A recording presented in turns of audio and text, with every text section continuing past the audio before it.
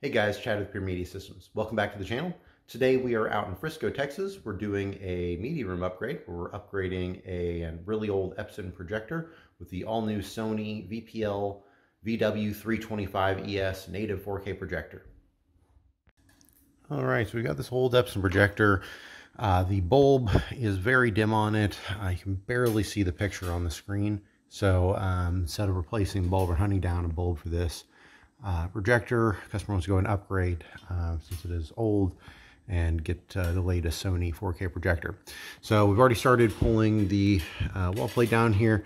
You see the studs. This ceiling is sloped. I don't know if it's coming through on camera, but you can see it is roughly a foot lower on this side than this side. So this projector is, the mount is kind of wonky here. We're actually going to use a cathedral mount from Strong, which you've seen us use before, so that the projector can hang level on the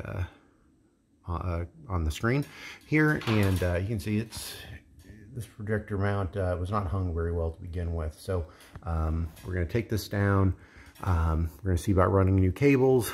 There's actually not any attic accessible over this part of the attic. So we're going to see what we can do about getting new cables and everything else without having to do any surgery here. So that's our goal, and we're going to get to work on this. All right, guys, so we've got the equipment closet here. This is going to be the next phase of the project. This is a couple phase project we're doing here. So we're going to upgrade the old Marantz receiver with the new Denon 3700H receiver. We're leaving this screen here for now. What the future plans are is to put an acoustically transparent screen here, do a power amp for the front three speakers. Right now the front speakers are in the ceiling, and then we've got the center channel here in the front right. In the future we'll have the acoustically transparent screen. Behind here, this is a wall, and behind here is a walkway. And we're going to put, likely put the Klipsch THX Ultra 2 certified bookshelf speakers, and then, like I said, behind the acoustically transparent screen. So we're going to get to work and show you that process. All right, so we got the old projector down. You can see some cables. There's actually light on there. Got some component cables and some other stuff that was shoved up in the ceiling there. So we're going to now run one of the binary certified 4K cables. I'm going to show you that package. So, and just to show you, we've got the binary B6A-4K2-15. This is the 15-meter certified 18 gigasecond 4K cable from Binary. So it's a 15 meter, 49.2 feet. All right, so we've got the new cable here. We taped to the old HDMI cable to pull it through. Found an access through the attic over there. Had to go all the way around.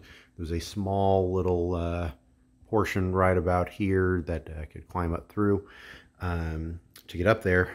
Good thing we found that, because the old cable had been looped up. I guess the old whoever installed this originally had done a service loop at top and taped it with electrical tape. So had to unknot it from up in the ceiling so that it could pull it back through.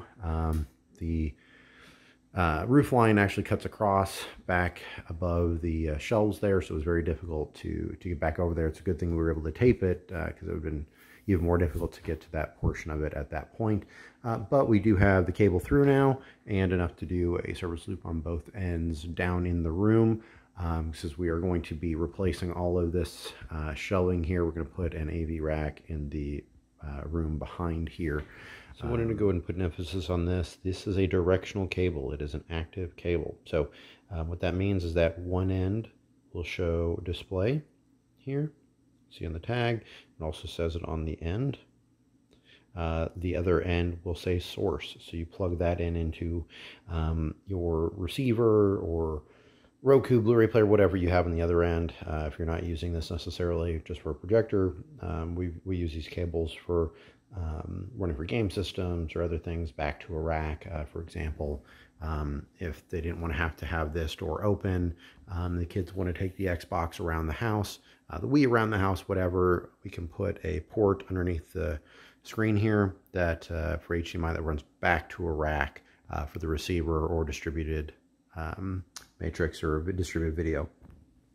In this case, you do want to be mindful that the end that says display is going into the projector. Don't want to have to run cables twice, so we double, triple check this. You make that mistake once, and then you fix it and be more conscious of it in the future. But if anyone's ever running cable, we just want to make sure to emphasize that.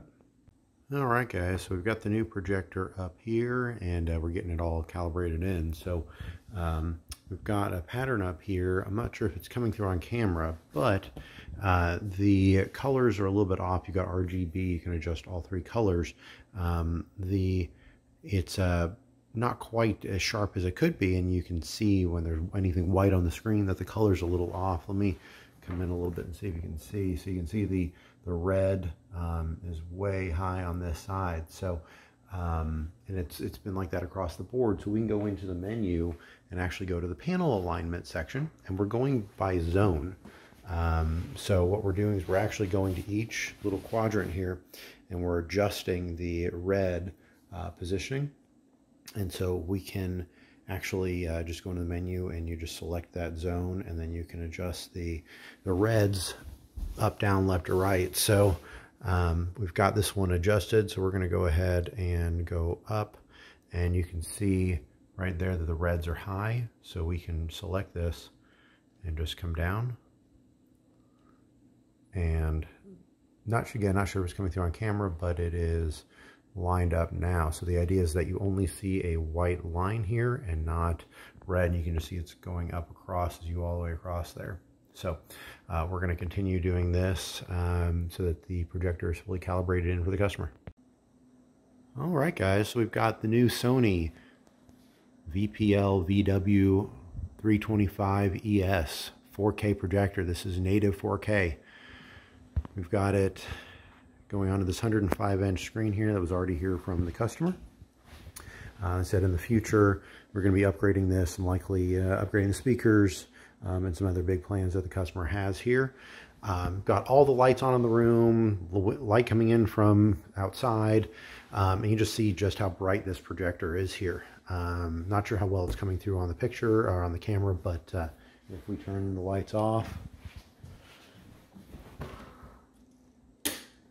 there's still light coming in from behind us from the game room, but this is just something coming through just on pause, but you can just see just how great this picture looks here. So we've got all that done. We've got the Denon AVRX 3700H installed there, and we're going to wrap up here so we can get finished up for the customer. All right, guys, well, thanks for watching. If you enjoy videos like this, please consider subscribing to our channel. Help support us by giving us a big thumbs up and hitting that bell icon to get notified of future videos. Commenting down below, telling us your thoughts, and giving us liking our videos and thumbs up really helps support our channel and helps with the YouTube algorithm so that other people can find our videos. If you're in the local Dallas-Fort Worth area, please contact us at 972-905-0556 so we can do a system like this for you. We obviously also do automation, networking, distributed audio, outdoor systems, anything like that. You can find all of the examples of all those types of projects on our channel as well. Please contact us at 972-905-0556 or email sales@puremediasystems.com. All that information will be down below in the description, as well as at the bottom of the video. Thanks for your support, and look forward to getting that next video out. Thanks, guys.